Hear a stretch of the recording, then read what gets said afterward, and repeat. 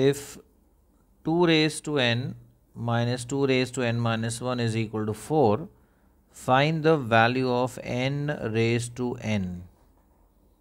तो हमें जो इक्वेशन दिया है वो है 2 raised to n minus 2 raised to n minus 1 is equal to 4.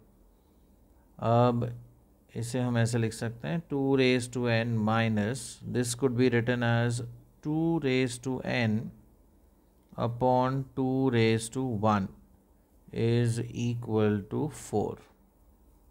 अब 2 raised to n ये कॉमन फैक्टर ले लेते हैं, तो ब्रैकेट में आएगा 1 minus 1 upon 2 is equal to 4. So we have 2 raised to n into, now 1 minus half is equal to 4. अब 4 into 2, that becomes 8. So 2 raised to n is equal to 8. ये इस तरफ हमने मल्टीप्लाई कर दिया and 2 raised to n is equal to 8 को हम लिख सकते हैं as 2 cube. अब दोनों तरफ बेस सेम है तो पावर्स हम इक्वेट कर देते हैं. सो n इज़ इक्वल टू 3, लेकिन हमें वैल्यू पूछी गई है n रेज टू n की.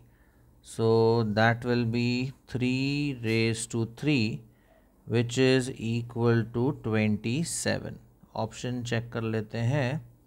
इसका सही आंसर है ऑप्शन बी.